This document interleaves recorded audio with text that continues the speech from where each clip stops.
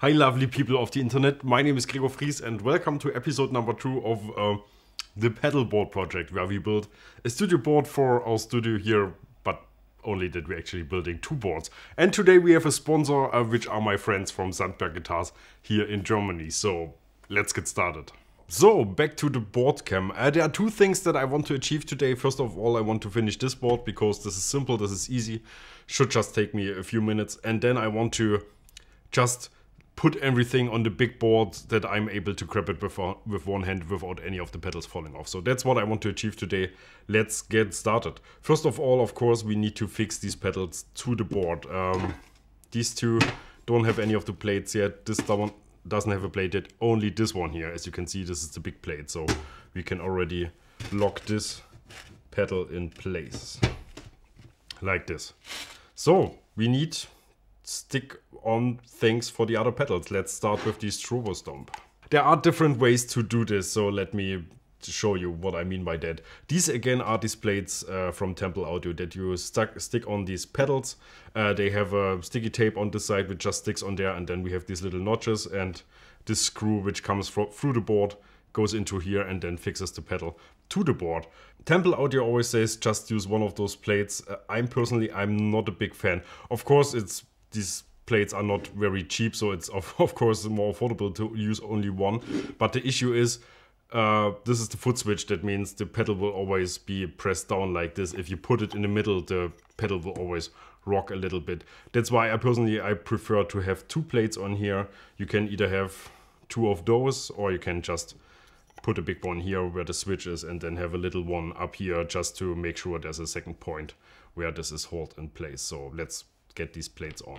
What I like to do is putting these plates on the board first to see the exact size and how far you can spread them out, because I think just for sake of physics it makes out to spread them out as far as you can to prevent any tipping over. So that looks good to me, so we can get this off. So that's that, and now we can carefully place the pedal on these plates. Just make sure everything is centered, everything is nice. That looks good to me. So, pressing it down, and now I can turn the board around and fix this in place. I will only use 1 screw. No, actually I will use 2 screws because this is an easy board. We won't have to take it apart again. So next pedal is of course the jive, and this time I'm going to do it a little bit different because now there's not so much space in between these 2. That's why I want to have the cable in there already. Again, we're using EBS cables here. I love those. They come in different lengths. This is a 10 centimeters, this is 18, this is 28. I also have 58 centimeter cables. I just love those. They have such a small footprint on the board. They're just perfect. So, cable goes in here, goes through here. Oh yeah, there we have it. That's why on these boards I usually don't fix pedals before everything is wired. So this looks much better. So now let's finally install the jive. Of course, goes into the input. This looks fantastic to me. And just already look at this cable management. I love this so much. So plates. I just realized maybe for the big board I don't have enough of these medium-sized plates, so in this case I will combine a medium-sized and a small one. So let's do that. Those, and now again carefully and well centered. Yeah, no, that's not good. Now something has happened which I don't like is I didn't place it perfectly. This one looked over the pedal, so I had to take them off again. Taking these plates off is, I don't know, something that should be avoided. Let's put it like this. So I think this was the one, and then probably here. So yeah, let's put it in place. That's that. Let's lock this in again. I think the Rheingold sits very well here. Just put it in place so it stays there. And finally the power thing will just go here in the middle between these 2 for now. And I'm using only one plate for those because I'm never stepping on it. But before we move on to the big board, let me talk just a quick minute about the sponsor of this video, which is really cool because these are my friends from Sandberg Guitars here in Germany. You all probably, I mean, you all definitely know this bass. This is my Sandberg California TT4 masterpiece in tobacco sunburst. I have this bass since 2011. It's absolutely fantastic. In my opinion, the best sounding Sandberg bass I've ever played, possibly ever built. I don't know. It's just a fantastic bass. And over the years, we got so many requests for those that we finally decided this year with Sandberg Guitars to make it an actual model, which we have here. So if you love this bass, if you've heard this many times and you fell in love with it, now is the easiest time ever to get one of those. This is the Sandberg Guitars BassTheWorld bass. We've introduced this over the summer, but some of you probably were on vacation. So let me just do this again in a quick way. This is the limited run in orange, which is super cool because Kloppmann, who makes these pickups, had these cool orange pickup covers for us. And so I thought, let's make a whole orange bass. This will look dope, and yeah, it does. So we have a swamp ash body for this particular model here. They probably will be older in future, but that's another topic.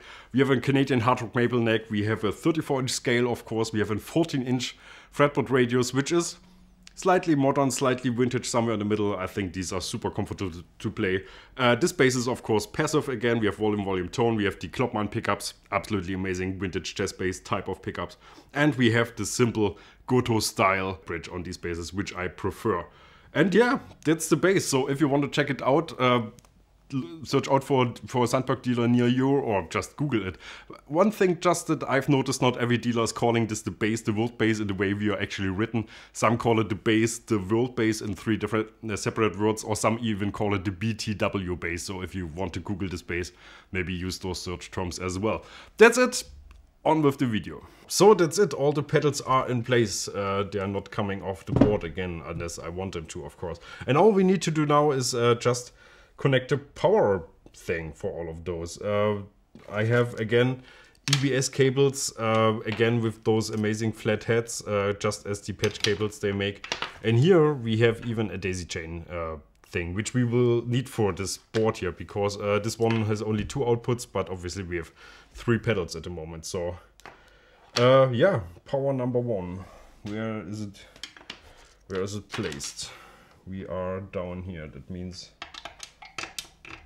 we come from here, that goes in, the cable comes out here and goes into the power supply.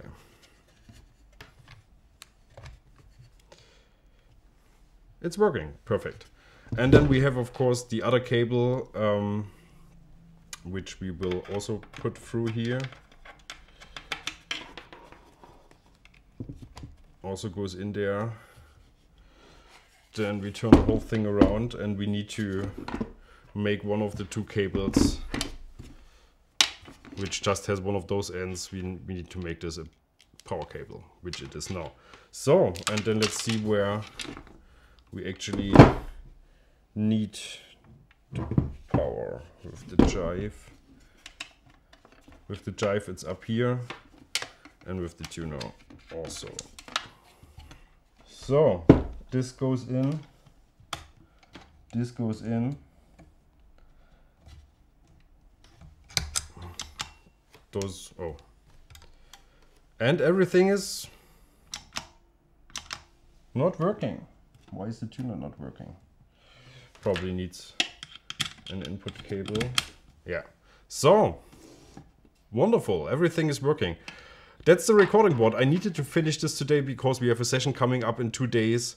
And yeah, I will need that. So cool. So what we will do is, of course, we go in here, which these handles look like they're on the way, but actually for all the pedals I've tried, actually it works perfectly to go with the cable through the handle into the input. So that works. And then we will go out straight here. In case I want to have an EQ, I just have a patch cable around and of course connect these 2, and then this will be the output. So yeah, the small recording board is done. Ta-da! So the big board, at the beginning of this video I said we are going to put this together now, but this is not actually going to happen on camera because I just edited the first part of this video, the thing that you just watched, and I realized this makes for incredibly boring YouTube. So let's not do this again, but instead let me give you a quick run through of what I'm planning to do while you will not be watching. There have been some little changes since the last video, and now I have also an idea for the order I want to have the pedals. So let me give this to you real quick and then we can all go home, I guess. So again, it starts with the 29 pedal with the Una, which is a buffer. This one has an effects loop that will have 2 pedals in it. First of all, the red mug from Jam Pedals, which is again the red mug, and we have the rattler, which is based on the red.